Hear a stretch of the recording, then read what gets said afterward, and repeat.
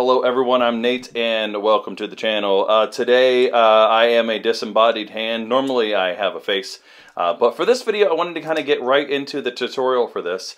I'm going to go and show you the trick and then I'll break everything down for you. What are these called? These are the Aroundsquare slim knobs, I think, something like that. Anyways, the fragments, and so like, you know, you can actually make a K-bone, a knuckle bone sort of with them. I have that, but I've been slinging them a lot as a Begleri and been really liking these. Anyways, that's what I'm going to use for this tutorial. You know, sometimes you just kind of hit a trick that just kind of has a feel-good kind of vibe to it, right? So that's what this trick's called. It's just like the feel-good trick. Feel-good combo. All right, if that's what we want to call it. So let me go and show it to you, and then I will break everything down for you.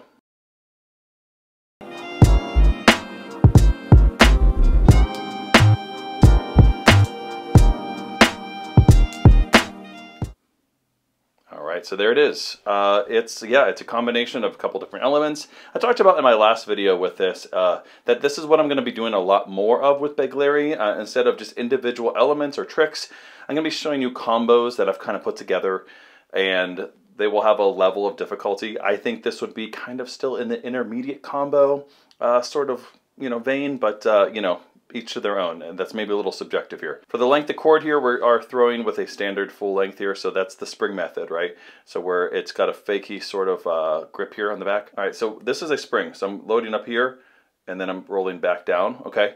But for this one, we're gonna do kind of like the instant sort of like let go, right? It takes some practice with that momentum, right? So as it comes up here, I'm throwing it back out, and then I'm throwing a half cap. So we're back into that mid grip here, okay? So just like that. And then I'm going to go right into a zoot, okay?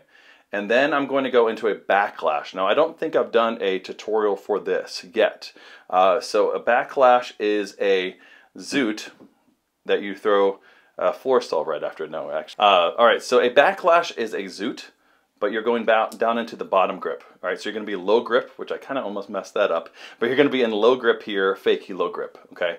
So you're going to start with a zoot like that, and you're going to go down into fakey low grip.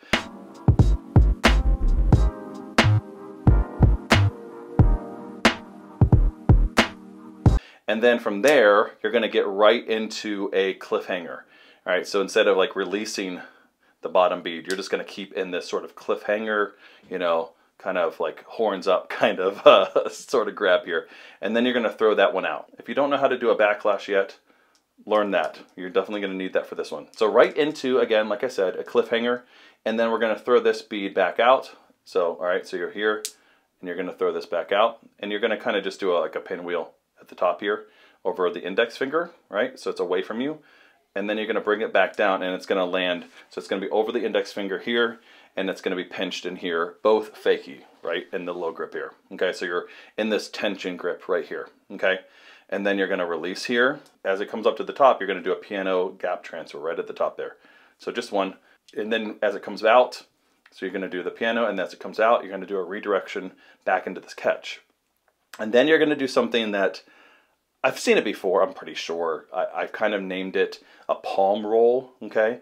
Just to kind of, is another little fancy thing. And so what you're doing here is you're actually going to like take your thumb here, and you're going to push in, and you're going to roll it out. Just like that. So you can kind of do this as a repeater. It's kind of fun. And you can actually do the other way as well. So you grip the bottom one. Okay, just like that. So you're kind of pushing in here, right? You're pushing towards into your palm, and as it comes back down, you're rolling it down. So it's sort of like a gap transfer kind of move where it's like it's changing beads that you're manipulating. So instead of it starting up here, it's now back down here. And you can, again, you can kind of repeat that. But I'm calling it a palm roll. All right, so whole trick like this.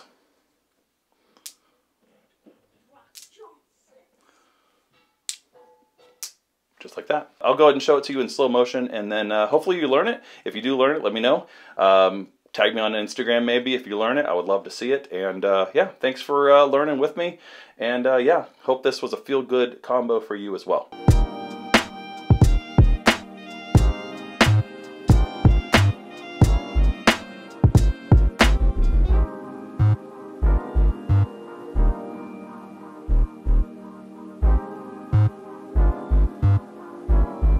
All right, until the next one, happy slinging everybody, and I'll see you in the next one.